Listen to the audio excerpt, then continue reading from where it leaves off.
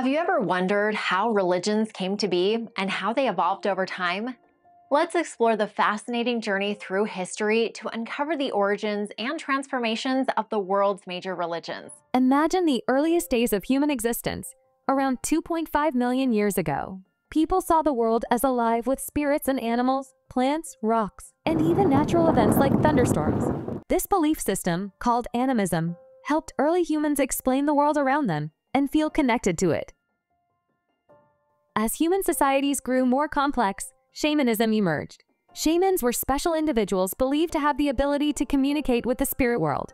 They performed rituals to heal the sick, ensure successful hunts, and influence the weather. This was the beginning of structured religious practices. Fast forward to around 4000 BCE in ancient Mesopotamia, where the first written records of organized religion appeared. The Sumerians worshipped multiple gods, each overseeing different aspects of life like the sun, the moon, fertility, and war. Temples were built, and priests played a crucial role in society, managing religious ceremonies and rituals. Around 2000 BCE, we see the emergence of Hinduism in the Indus Valley. Hinduism is one of the oldest religions still practiced today.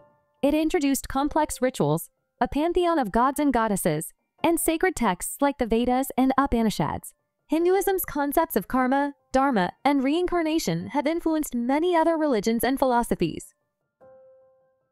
In Egypt, around the same time, the ancient Egyptians were developing their own complex religious system. They worshiped gods like Ra, the sun god, and Osiris, the god of the afterlife. The construction of massive pyramids as tombs for pharaohs was deeply connected to their beliefs in the afterlife and the journey of the soul. Moving forward to around 1500 BCE, Zoroastrianism emerged in Persia, or modern-day Iran. Founded by the prophet Zoroaster, this religion introduced the idea of a single god, Ahura Mazda, and the ongoing battle between good and evil. It influenced later monotheistic religions like Judaism, Christianity, and Islam. Speaking of Judaism, it began around 1200 BCE with the ancient Israelites. Judaism introduced the concept of one God, Yahweh, and emphasized moral conduct and social justice as outlined in the Torah. This was a significant shift from polytheistic religions and laid the foundation for Christianity and Islam. Around 500 BCE, two major religions emerged in India, Buddhism and Jainism. Buddhism, founded by Siddhartha Gautama, the Buddha, focused on ending suffering through the Four Noble Truths and the Eightfold Path. Jainism, founded by Mahavira, emphasized nonviolence, truth, and asceticism. In China, Confucianism and Taoism took shape around the same time. Confucianism, founded by Confucius, emphasized ethics, family loyalty, and social harmony. Taoism, attributed to Lao Tzu, encouraged living in harmony with the Tao, or the fundamental nature of the universe. Christianity emerged in the 1st century CE with the teachings of Jesus Christ. It spread rapidly throughout the Roman Empire and beyond, emphasizing love, forgiveness, and eternal life through faith in Jesus. The Bible became the sacred text for Christians, and the religion eventually split into various denominations. Islam was founded in the 7th century CE by the Prophet Muhammad in Arabia. The Quran, believed to be the word of God as revealed to Muhammad, became the holy book. Islam spread quickly across the Middle East, North Africa, and parts of Europe and Asia, bringing with it a message of monotheism, charity, and social justice.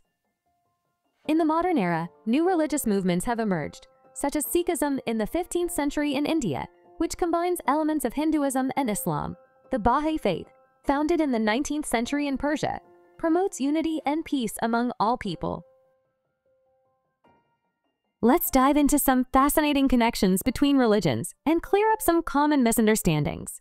So, did you know that almost every major religion has a story about a great flood?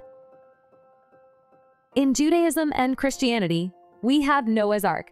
Noah builds a huge boat to save his family and animals from a massive flood sent by God. Islam has a similar story about Prophet Noah, who also saves people and animals from a flood. And in Hinduism, there's the tale of sage Manu, who is warned about a big flood and saves key things to restart life. These stories all symbolize new beginnings and significant changes.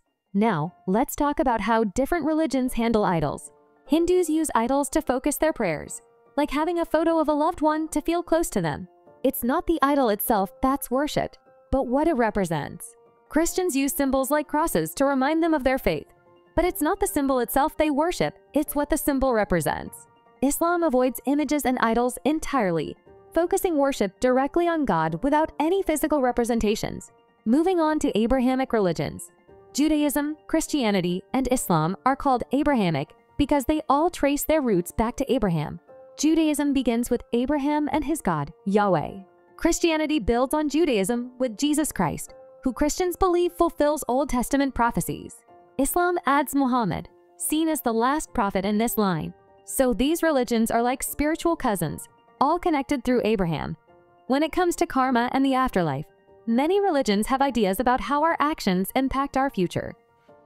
In Hinduism, Buddhism, and Jainism, karma means that good actions lead to positive outcomes and bad actions lead to negative ones, either in this life or the next.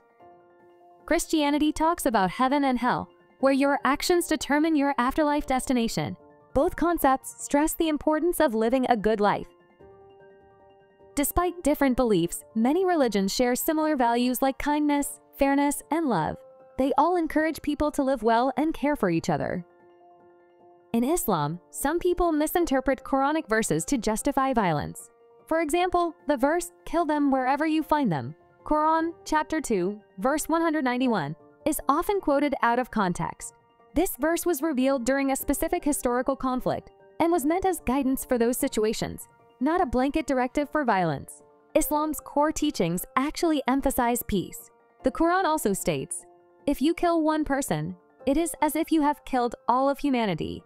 Quran, chapter 5, verse 32, which highlights the value of life and the importance of peace. In Christianity, there are verses that have been misused, like, "If your right eye causes you to sin, gouge it out." Matthew, chapter 5, verse 29. Some interpret this literally, but it's meant metaphorically to emphasize avoiding sin rather than promoting self-harm. Another verse, "Slaves, obey your earthly masters." Colossians, chapter 3, verse 22, is often misinterpreted to justify slavery. In its historical context, it reflects societal norms of the time, but Christianity's core message is about love and equality, as seen in "Love your neighbor as yourself." Mark, chapter 12, verse 31. In Judaism, verses like "Kill the witches," Exodus, chapter 22, verse 18, and "When the Lord your God has delivered it into your hands, put to the sword all the men in it," Deuteronomy, chapter 20, verse 13, have been misinterpreted to justify violence. These verses come from ancient laws and historical contexts. Modern Jewish interpretations emphasize justice and ethical behavior, such as "You shall love your neighbor as yourself," Leviticus, chapter 19, verse 18, which promotes compassion and respect. In Hinduism, some texts have been misinterpreted to justify discrimination. For example, verses like, "The Shudra, whose duty is to serve, is considered the lowest," Manusamriti, chapter 10, verse 126, have been misused to enforce rigid caste boundaries. Originally, the Varna system was meant to categorize people based on their duties rather than birth. Over time, this system evolved, and the idea of fixed social classes became outdated. In modern Hinduism, teachings such as "the soul is neither born, nor does it die," Bhagavad Gita, chapter 2, verse 20, emphasize the inherent dignity and equality of all individuals. So, while religious texts can sometimes be misinterpreted, understanding their broader context helps us see that they often share common values of peace, compassion, and respect for life. As we've seen, religion has been a major force in shaping our world. From early animism to today's big religions, every belief system has influenced and been influenced by its followers. Despite their differences, many religions share common themes of love and moral guidance, reflecting our shared human quest for meaning and a better life. Found his video helpful? If so, give us a thumbs up. Subscribe to Not Just Rich for more great content, and hit the bell icon for updates.